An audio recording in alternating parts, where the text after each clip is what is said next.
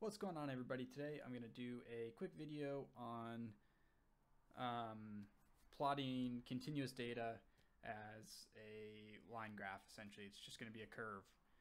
So I've got some data that I've been working with. It's ground reaction forces during a task where we're perturbing people's posture, and then we're seeing whether or not they take a step to recover their balance. And so I'm going to load that data in here and just give you an idea of what it looks like. I've got the time constant, or not the time constant, but the time here. We're collecting these data from a force platform at 1000 hertz.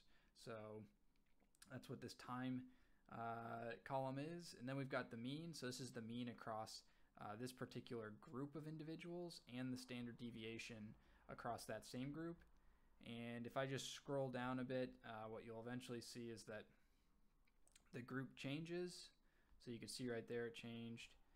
And we've got three different groups, and they're stacked up like this way so that we can group them inside of ggplot. All right, so let's go ahead and plot these data and see what they look like. Again, what we're doing is we're taking individuals, they're standing still, and then we're perturbing their gait, and we're seeing whether or not they step, and we're capturing ground reaction forces during that task. That's really not that important for what we're doing today, because I'm just trying to show people how to plot this time series kind of data.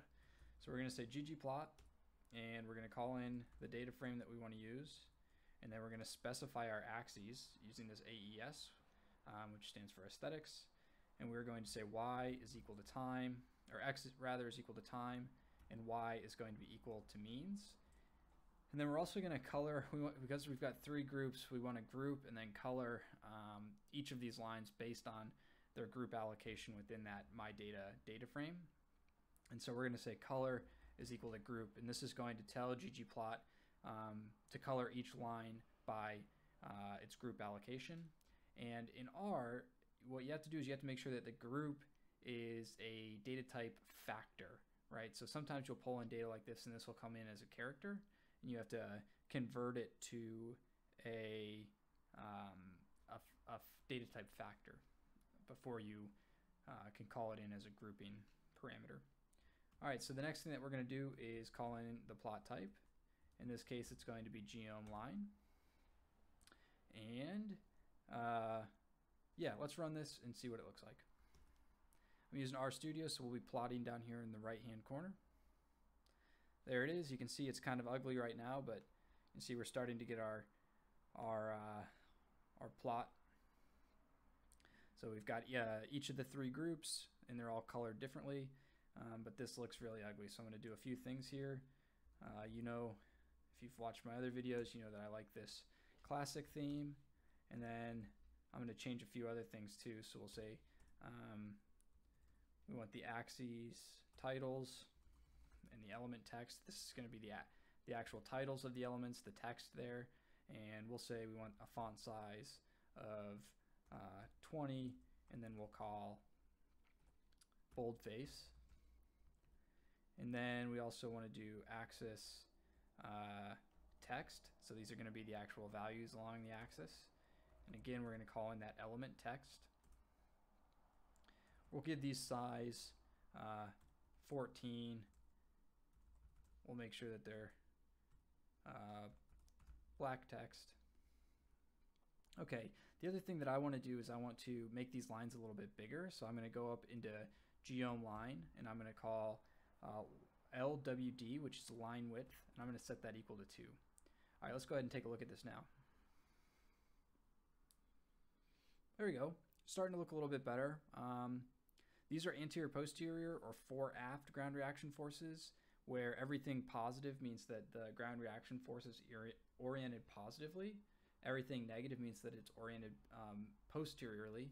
So one thing to make that a little bit clearer would be to add just a horizontal line across 0. Well, that's really easy. In ggplot, we just call in geom hline, and we give it a y-intercept of 0.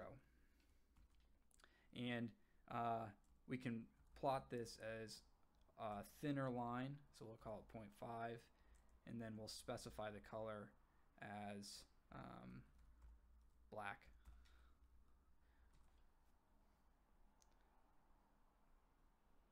All right, there we go. So we're starting to get there. Another thing that we're going to want to do is we're going to want to make the legend a little bit clearer. So we're going to call in legend text, and we're going to do the same thing. So element text. We'll say that this is also going to be equal to 14. We'll make sure that the color is correct. Okay, that's good. And then we'll call in the legend title, make that look a little bit nicer.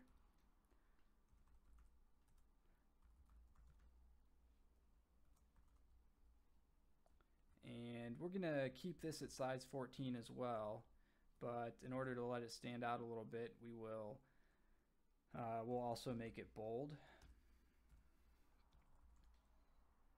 Okay, let's take a look. A lot of this is cosmetic, but it's nice to make these look nice. There we go. So you see we're starting to get a pretty nice looking figure here. Now, the first thing that I don't like is that the group allocation is actually just taking the factor levels from our data frame. And if you try to publish this, people are going to say, like, what is adapter underscore non underscore step? So we're going to want to change that. I'm going to go ahead and do this kind of the long way, but that's all right. So I'm going to say my data. I'm going to call in our group column. And before I can change this, I actually need to convert it from a factor into a character value, change it, and then convert it back into a factor before we start plotting. So I'm going to say my data group as character, and then I'm just going to call in that same column. Okay, so this line of code is going to convert that group column into a character data type. Once it's a data type, what we can do is we can say my data group where my data group is equal to, let's do this one first, adapter non step, and then we just change this to what we want it to be, which we'll say adapter non stepping trial. So this is the group level is adapter, and then this is when they were perturbed and didn't have to take a step to recover their balance. And we're going to do this for all three groups. So I'll just copy this and paste it twice, and then we'll change these as needed. So the next one is adapter step. Okay, and then the last one is non-adapter step. So we'll put non-adapter stepped, non-adapter stepping. So let's go ahead and run all of this. Okay, and now those have actually changed inside of my data. So now if we go in and look at the group, now we can actually see that those values have changed, but it's still a character. And again, when we come down here and we want to color by group, that needs to be a factor. So what I'm going to do is call in my data group, and now instead of as character, as we did up here on line 8, we're going to say as factor, and we're going to convert this column back into a factor data type. So I'll run that, run our plot again, and you can see now the legend has changed. Okay, the next thing I want to do, I've got the means plotted. The next thing I want to do is plot our standard deviation. So I want a nice little ribbon around each line, also colored by its group allocation, plus or minus 1 standard deviation. Now this is also quite easy in ggplot. So to do this, I'm going to call in geom ribbon, and I'm going to give it aesthetics of a y minimum, which will be equal to means minus stds, which is our standard deviations. Then I'm going to give it a y max equal to means plus our standard deviations. And then I'm going to say color is equal to group. The next thing I want to do is give it a opacity, because I don't want it to be a solid color. If I just do this now, it's going to be a solid color. I want to make it kind of shaded so that these lines stick out. So I can say fill will be equal to, and actually up here I don't want color by group, I want fill by group. So down here what I want instead of fill is alpha is going to be equal to 0.2.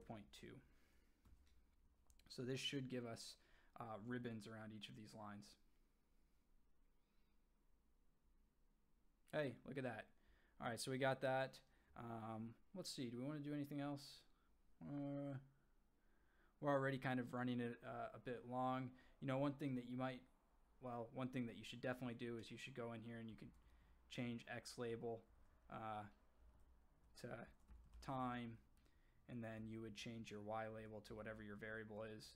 In this case, it's our anterior posterior ground reaction forces in newtons. So let's do that, and then for the sake of time, I'll go ahead and end the video. Right, there we go. Let's zoom in on it, let everyone see it. All right, so this is a really nice way to just plot continuous time series data using ggplot2. All right, if you like this video, go ahead and give it a thumbs up, subscribe to my channel. You can also find me on Twitter. You can find me on LinkedIn. You can find a lot of my code already up on GitHub. You can find my academic work on ResearchGate. And of course, you can keep watching me here on YouTube. All right, until next time, keep coding.